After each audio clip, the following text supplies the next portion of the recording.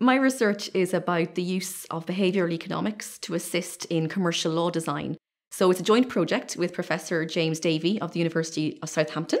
And we are essentially hoping to provide behaviourally informed guidance to law reform bodies who are designing commercial law.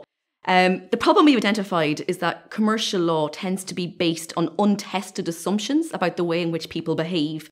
And we think that these assumptions are false and that in actual fact, contracting parties don't behave in the way that the law presumes.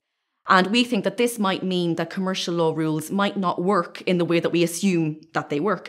So this project hopes to use behavioural economics to assess how parties actually behave, and we hope to look at how commercial law rules are implemented in practice, and to hope that would then be used in assisting in commercial law design.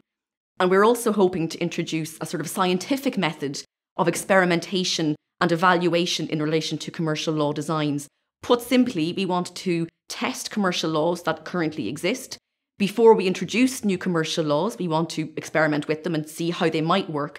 And then once they've been implemented, we want to see, well, how are commercial laws actually implemented in practice?